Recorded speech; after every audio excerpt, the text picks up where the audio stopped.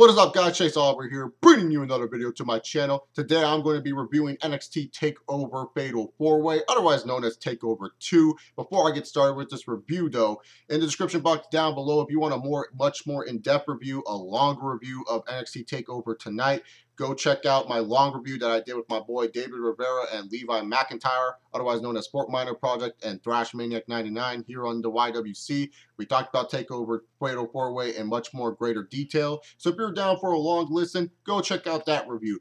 But right now, let's get started with my short review of NXT TakeOver Fatal Fourway. I felt TakeOver Fatal Fourway kicked off with the right match for the show. You know, the NXT Tag Team title match between the Ascension taking on Kalisto and Sin Cara.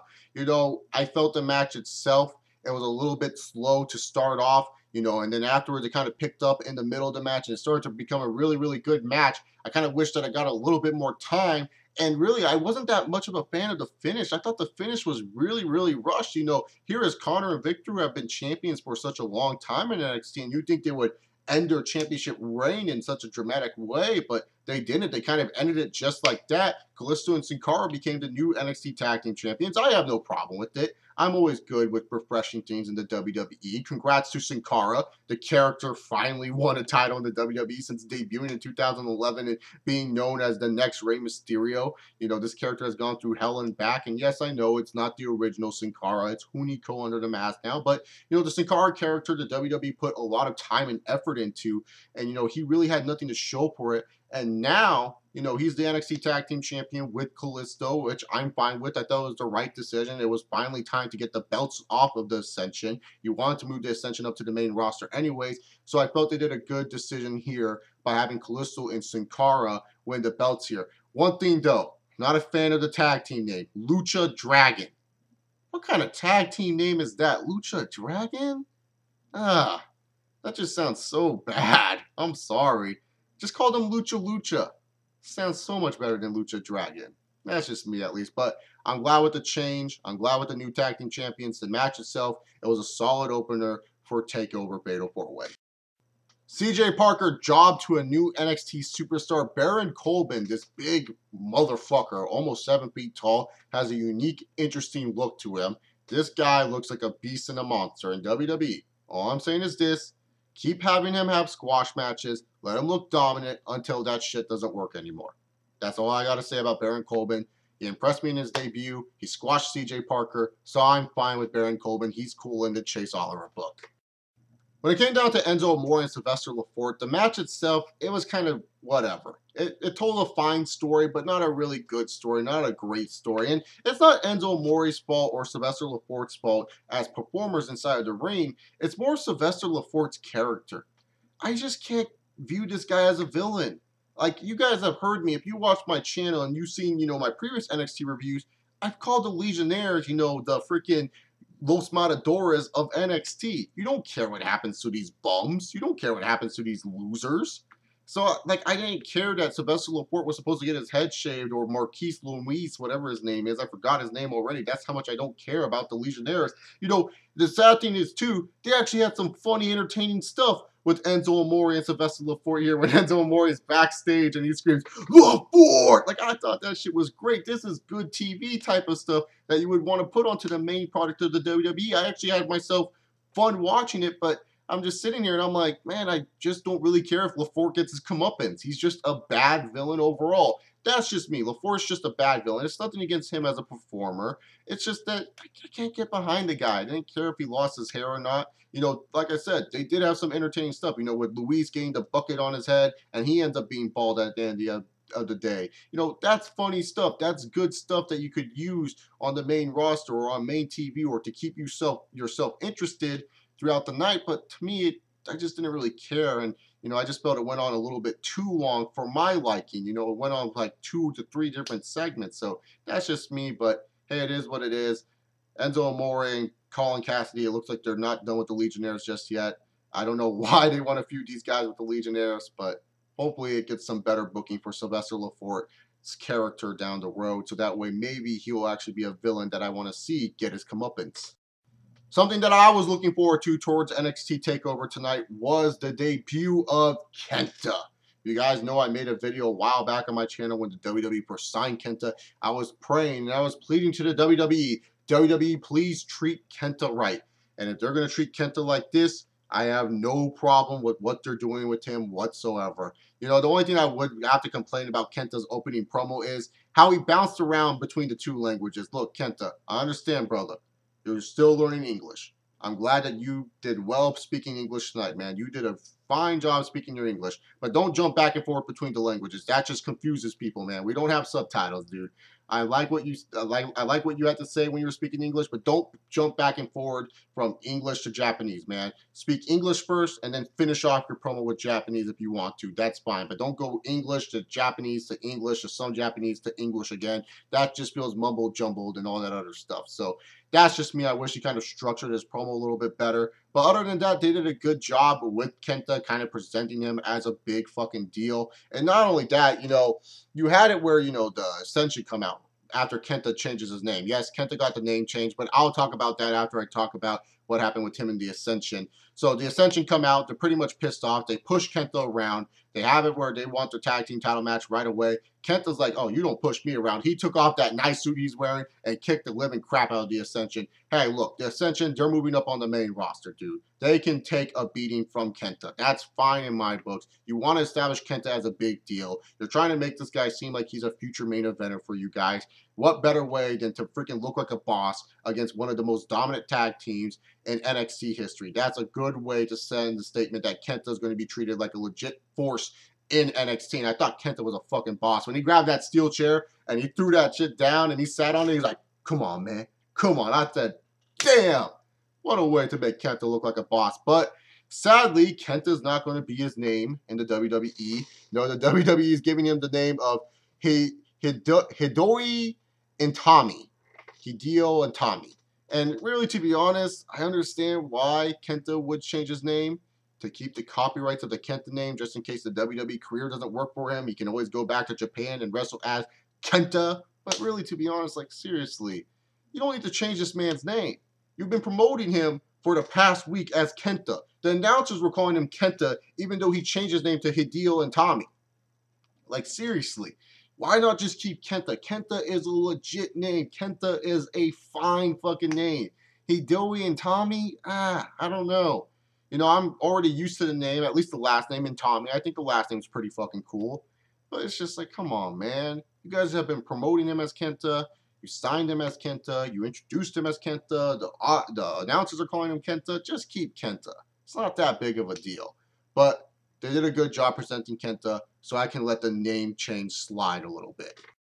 I'm going to be honest here. The first hour of NXT, I didn't like it that much. I did not like this first hour. I just felt the first hour, it was like, man, this is not really that good of a show. It was decent to solid stuff, but I wasn't enthralled watching it. I wasn't entertained watching it all that much. Even though I liked some of the stuff they did, like I said, LaForte's character, I couldn't really care about. The tag team match, I felt the ending, it was kind of like lackluster and not as good as I thought it would be, not as epic as I thought it would be when the Ascension finally lost the tag belts. You know, I just felt, you know, some of the stuff was kind of like, you know, not that good in the first hour.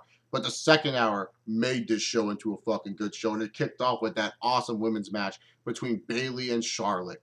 Is this as good as Natalya and Charlotte? Oh, hell no. Is this still a really good women's match? Oh, hell yes. Bayley and Charlotte told a really wonderful story in that ring, where you had it where Bayley was this underdog and Charlotte was dominating and dominating and dominating throughout the match. And Bayley, she would get her shots in, but when it was almost like Bayley was about to get her moves together, Charlotte would counter her at the last second. And then you finally get it where Bayley has her flurry, and it seems like Bayley's about to win the belt, but then Charlotte, she outthinks Bayley. She gets Bayley down to the ground, hits the moonsault, and then they had a really, really good scene where you had Charlotte and Bayley, you know, staring down each other, and it looked like Bayley was ready to Hulk up, brother. She looked like she was about to take down Charlotte Flair, and then Charlotte hits the natural selection for the 1, 2, 3. If they would have just had that Hulk up moment a little bit longer, they had to stare down a little bit longer. Like if Bayley kicked out of the moonsault and then Charlotte got really shocked, and then you had it where Bayley looked like she was really about to Hulk up really big time, and then Charlotte's like, oh hell no, I'm just gonna hit the natural selection. That would have been money to me, but this was still a good match. Afterwards, you have it where Sasha Banks comes out. Sasha Banks starts making fun of Bayley. Charlotte gets into the boss's grill, throws Sasha Banks down to the ground, says, bitch, no. She earned my respect tonight. She worked hard in this ring. She freaking took me to war. I respect Bayley. And then that was pretty much it. They did a good job with Charlotte's character here tonight. They did a good job with Bayley's character here tonight. It looks like they may do a triple threat down the line. Who knows? Maybe they will do the triple threat so that way Charlotte doesn't have to eat a pinfall when she loses the belt. Who knows what they're going to do? But for my money, the women's match was good stuff and got me really, really interested back into the NXT TakeOver, because at that point, after the first hour, I was kind of like, but this match got me back into it. And then we get into the main event, and oh boy, what a match that was.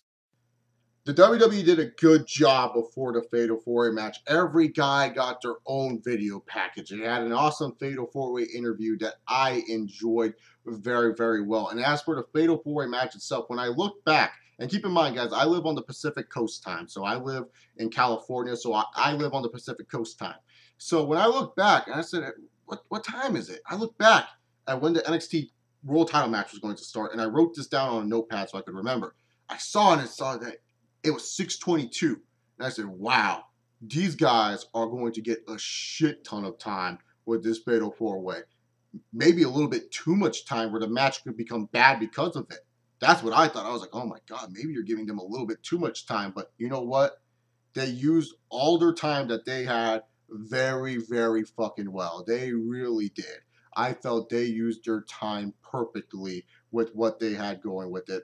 By God, what a solid Fatal Four-Way to start off the match. You know, just the beginning of the Fatal Four-Way, solid stuff. You know, the heels team up against the baby faces. But then later on in the middle of the match, that's when it started to pick up. You get the nice little story of Adrian Neville. He's trying to get into the match as much as he can, but Tyler Breeze and Tyson Kidd keep throwing him out of the ring. They keep beating up on Sami Zayn. Sami Zayn's getting beaten up the whole fucking match. That was good shit that they did here, because it added more of an impact to me to the ending of the match. Tyler Breeze was fucking money in his 30 seconds of flurry that he would have in the match. I would love it when Tyler Breeze would miss a pinfall and he would start pounding them out like an insane guy, and he'd be like, what do I have to do to get the 3? I did this. I hit the beauty shot. I hit the super kick. What do I have to do? That was good stuff. The Tower of Doom was awesome stuff. But really, to be honest, the awesome part to me was the ending of this match. Now, I got to give credits before I talk about the ending. Tyson Kidd, way to run this fucking match, dude. Tyson Kidd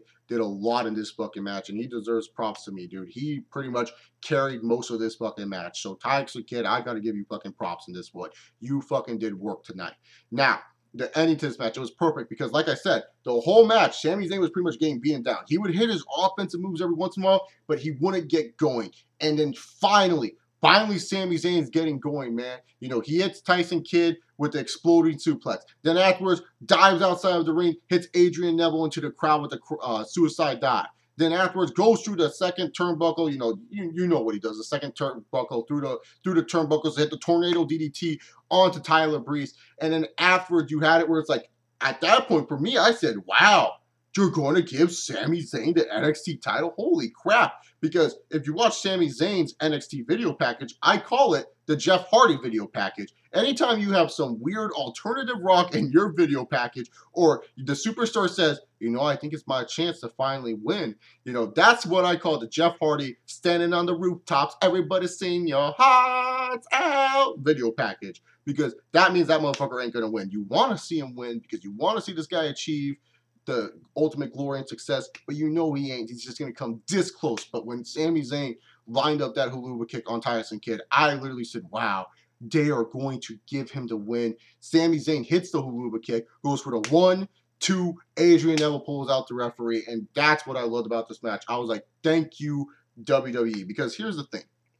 I really thought going into this match, this was me, I thought going into this match, they might have to play some heelish tactics with Adrian Neville. Just watching some of the booking with NXT as of late, and just watching, you know, some of the stuff they would do with Adrian Neville, I really thought, you know, you kind of have to change his character a bit. You kind of need to kind of make him a heel down the line. I know a lot of people say, well, Chase, you can't do that. And that's where I said, yeah, you can't do that, because trying to make Adrian Neville a heel is like trying to make Billy Kidman a heel. It doesn't really work out all that well. So I didn't think WWE would have the balls to try to make Adrian Neville look heelish in this match or have like a heel way and type of winning it and screw over a majority loved babyface. Because let's face it, Sami Zayn is more loved than Adrian Neville. That's just the bottom line when it comes down to it. More fans love Sami Zayn than they do Adrian Neville. And if Sami Zayn and Adrian Neville ever face, sure, the fans would love both superstars and they'll be kind of split down the middle. But really, to be honest, Sami Zayn would get the more cheers. And what I loved about this ending right here was that, you know, they made it in a way where you felt bad for Sami Zayn. Like, Sami Zayn was about to win the big one, but here comes his so-called friend, and he does the heelish type thing, pulling out the referee, super kicks him in the damn face, hits the red arrow, gets the win, and then he's still the NXT champion. And I really said, thank you, WWE, for maybe teasing Adrian Neville becoming a heel later down the line, because I really thought they were going to give Tyson Kidd this belt. I really did. I thought Tyson Kidd was walking out as the NXT champion tonight. That's what I thought they wanted to do. But instead, they surprised the hell out of me by having Adrian Neville pull a heelish tactic, which I fucking love when WWE ever throws a fucking curveball my way. I love it, especially if it's a curveball that I feel makes sense in this situation.